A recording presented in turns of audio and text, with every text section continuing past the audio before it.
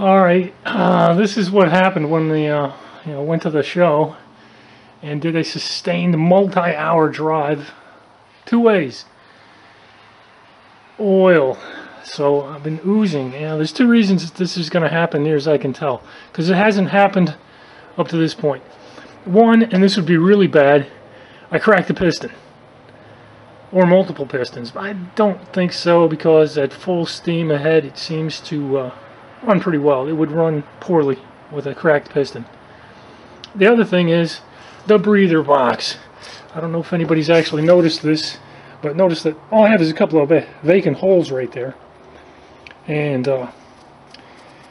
so I'm not actually breathing straight out.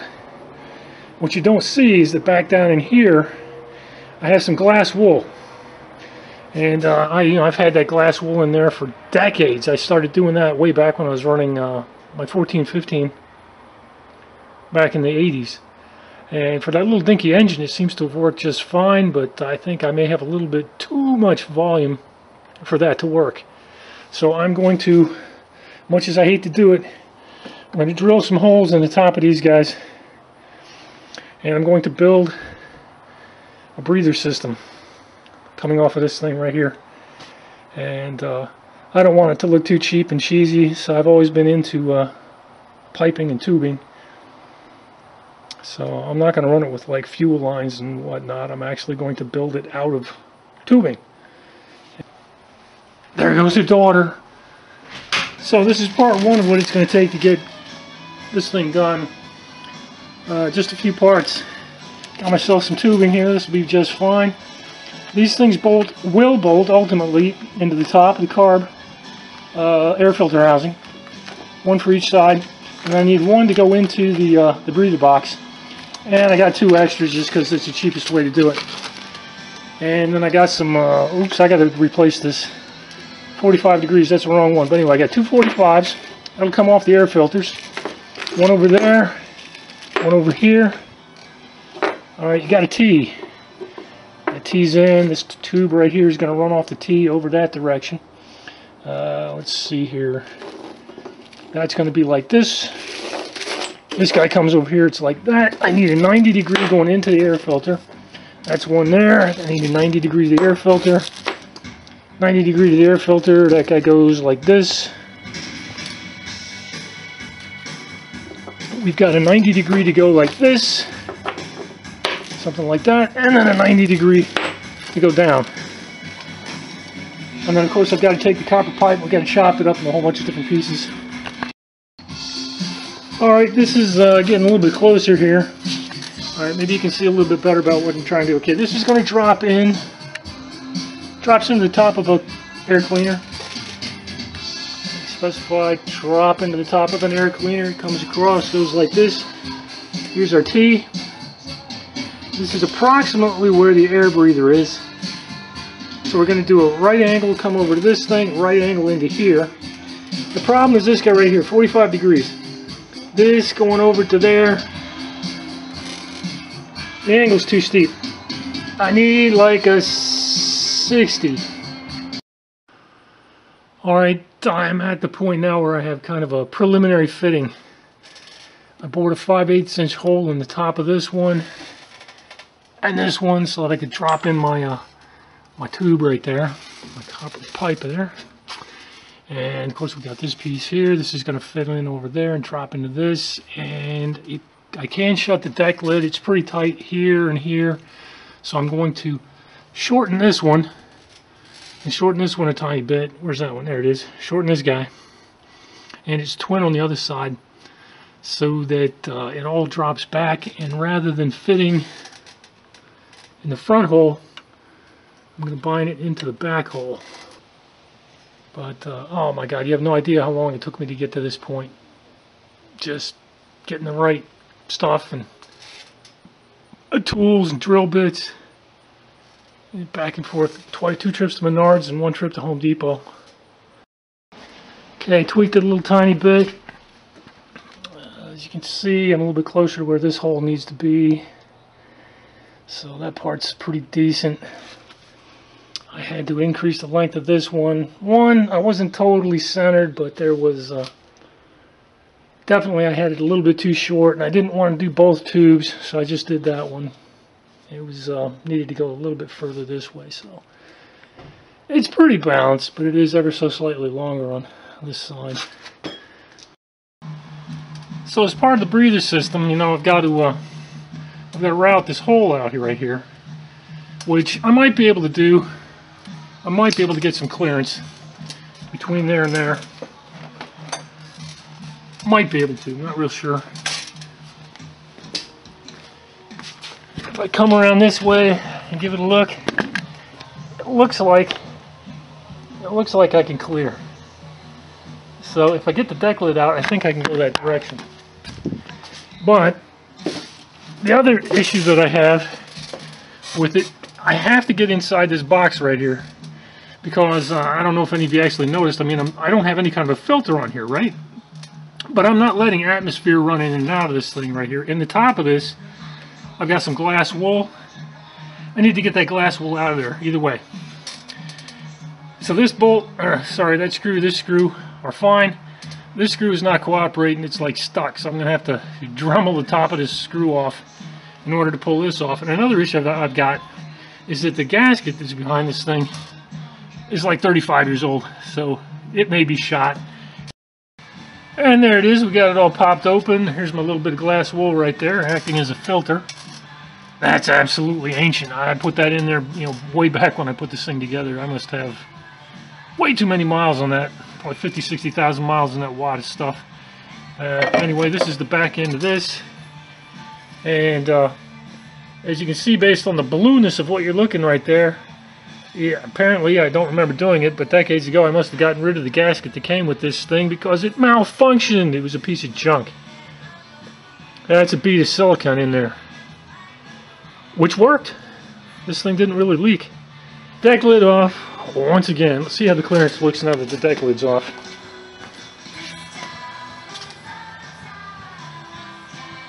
Yeah, I'll be able to get to that. And there we are, all drilled up. It's got the right diameter for the pipe. Goes all the way through. Top, bottom. It's got, before any of this stuff goes anywhere, I got to get my shop back out and clean up. Alright, got another miserable cloudy day.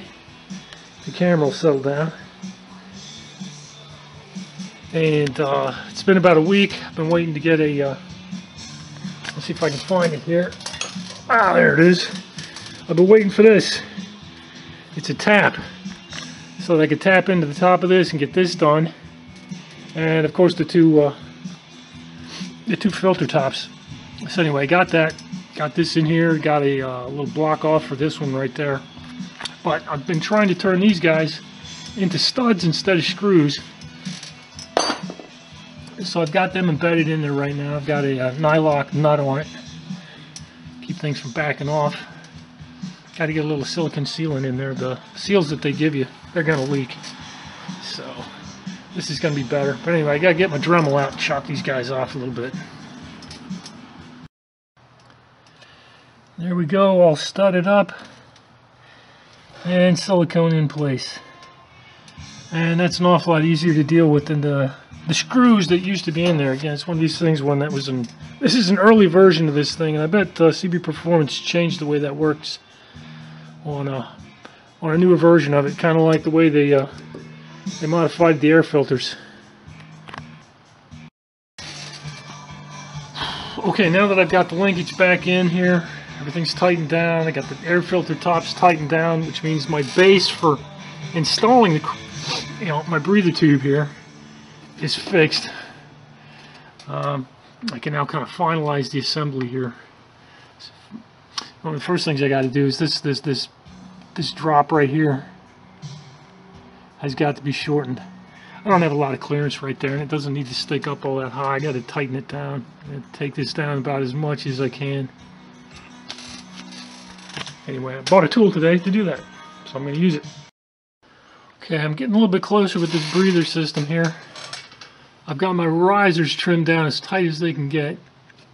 And that one, this one, that one over there. I've got some space back, just a little bit of space back behind this one. It's very close to the breather box, but there is some clearance right there.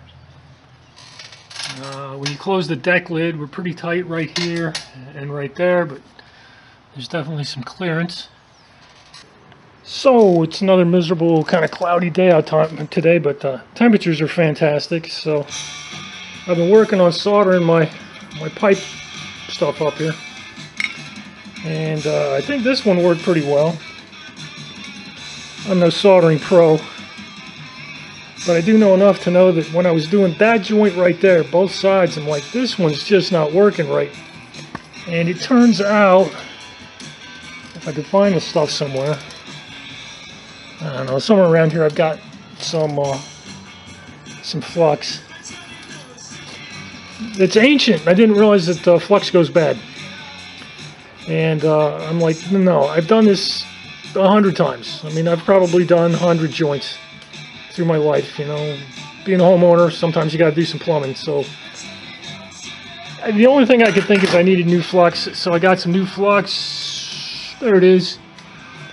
It's my old solder. And then when you put it together, everything begins to work. So this side worked fine.